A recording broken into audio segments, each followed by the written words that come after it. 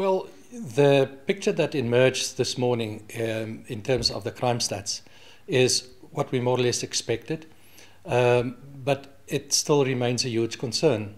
And I think what is especially worrying is the fact that some of the crimes that have been coming down for 2 decades have now shown an increase, such as murder and attempted murder. That's shown an increase a second year in a row.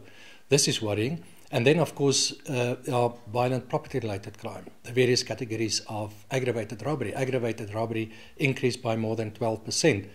Carjacking increased by more than 12%. House robberies increased by about 7.3%. So these are all worrying factors. And these are typically the crimes that impact on how we perceive our safety.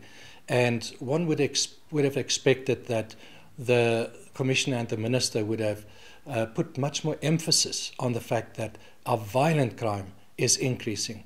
So if you add this to other forms of violence that we are seeing in terms of public protests, strike action and so on, then the general feeling that one gets is that levels of violence in this country generally is on the increase.